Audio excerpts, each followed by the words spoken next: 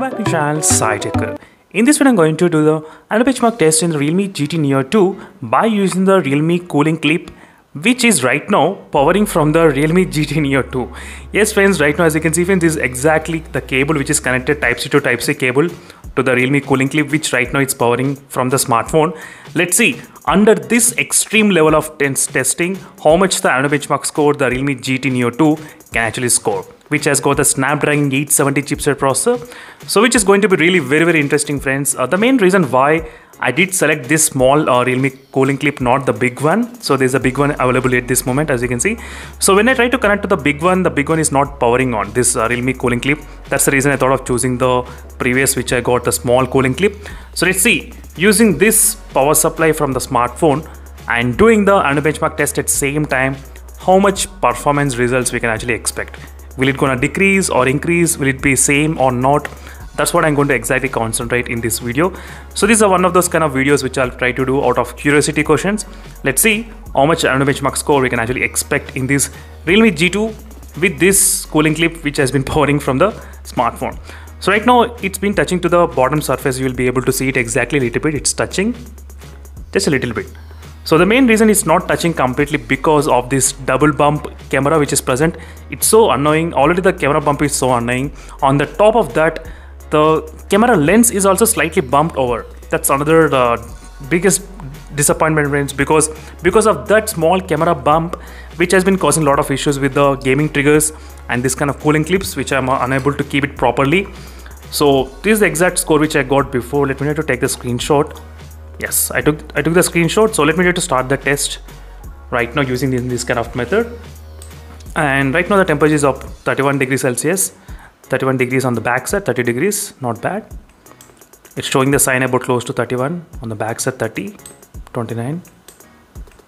So this complete setup right now it's powering from the smartphone only, as you can see friends clearly. So I'm not using any kind of external source. Let's see, using this kind of method, how much score we can actually expect. Let me know in the comment section below what are your thoughts on this kind of testings. Are you interested in this kind of unique kind of testings or not? Definitely I'll do my best to come up with this kind of ideas, new ideas.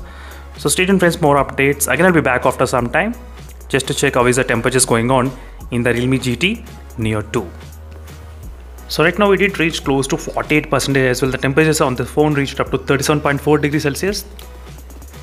37.4 degrees Celsius and the back side 33. And near this cooling clip 31.6, not bad. So around this cooling clip it's maintaining really very low temperatures. 33. As you can see, it's not bad. So on the back side, it did not increase much high temperatures at all. That's pretty good to see. This kind of low temperatures on the back side near the exact CPU position. On the front side, we can definitely see slightly high temperatures on the front side. So again, we'll be back when the benchmark percentage score reaches to maybe 90%. Then we can actually discuss more details what is happening with the overall temperatures. So let me know in the comment section below on what are the phones you want me to do this kind of benchmark test. Definitely I'll try to plan this kind of benchmarks. As I said, unfortunately I cannot use that kind of method for this cooling clip because the power is not enough, I think so, to power this one. So don't worry friends, again I'll be back with other phones comparing the similar manner. So finally friends, we're getting close to the end of the test results and the temperatures remain to be higher on the top side. 37 degrees Celsius on the top area. You'll be able to see clearly what is happening with the temperatures. And let's see how much the benchmark CPU and the GPU scores are actually noted down after this kind of method, because this is my first time doing this kind of testing on the Realme GT Neo 2. So this is very much kind of intense kind of testing friends, because putting a lot of load on the battery and load on the CPU and the GPU as well.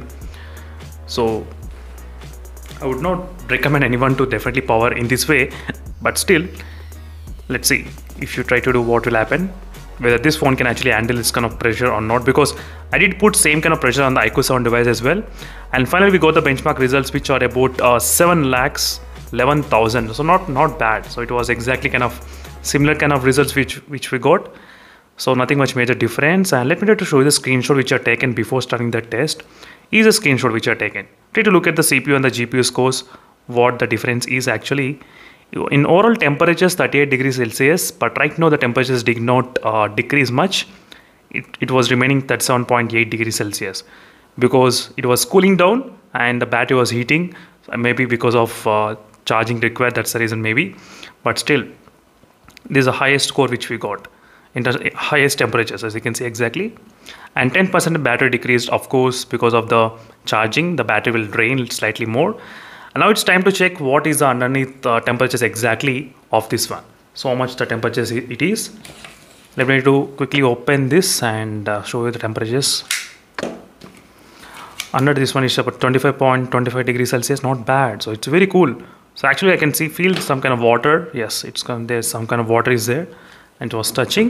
And the temperatures on this one will be 19 degrees Celsius, 18.4 degrees Celsius. It's very cool, not bad. So friends, this is a quick review on the Realme GT Neo 2 using Realme cooling clip. This is how the Antutu benchmark works. It was able to maintain really good stable performance, not bad. So as I said, with the other Realme cooling clip, it was unable to perform. So let me show you what happens if I try to connect other cooling clip. It's not working. So you're getting slightly kind of, I think, power shortage maybe. That's the reason it's not working. It's only working with the normal small Realme cooling clip only at this moment, as you can see. That's it, friends. Thank you for watching this video, and stay tuned for more updates. In case if you have any other queries, let me know in the comment section below.